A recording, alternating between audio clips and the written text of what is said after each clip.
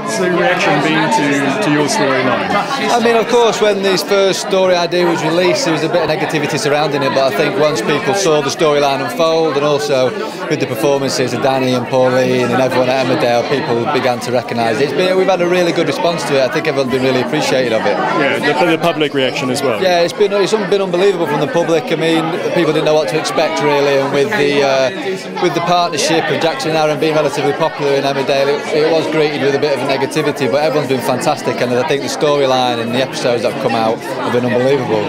Yeah, Emmerdale's had a particularly strong year, hasn't it? Yeah, we've had an unbelievable year. I mean, it all follows on, I think, from obviously Gavin, our old producer, who passed away a couple of years ago. I mean, he's set these sort of foundations for everything.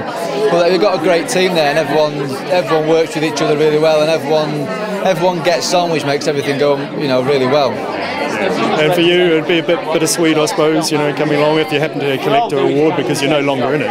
Yeah, I mean, those 2 years I was at Emmerdale, I'm going to remember those for the rest of my life. And it was a brilliant time. It helped me as an actor. It helped me grow up a little bit as well. And it'll be a nice way to top it off, getting an award. It would be the sort of the cherry on top, really. Yeah. What have you been doing since?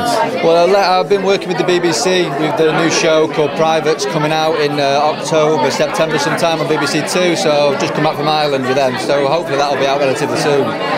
Tell us about that. Oh, it's about national service set in the 50s. So it's a costume drama. We've got a lot of young lads in it starting off, a lot of guys in there. It's first TV work, but everyone worked brilliantly. It was kind of 7 weeks thrown out in the middle of Ireland. It was a bit of a rough one, but yeah, everything's come out. Everything looks great. Yeah, you're hoping it's going to be the new Call the Midwife or something? Yeah, it looks really good from what we've seen. Short little bits, rushes, and the scripts were amazing, and everyone over there was.